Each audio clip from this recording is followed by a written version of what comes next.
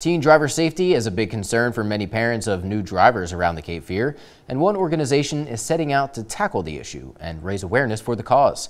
Distressed bandanas were sold yesterday at the Hanover Ace hardware store in Wilmington, generating money to help organizers spread safety tips to teen drivers.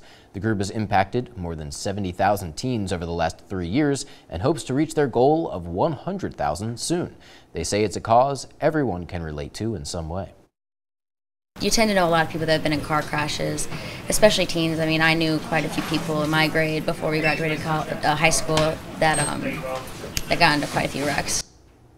The organization says they hope to continue selling the bandanas at local stores in the coming months.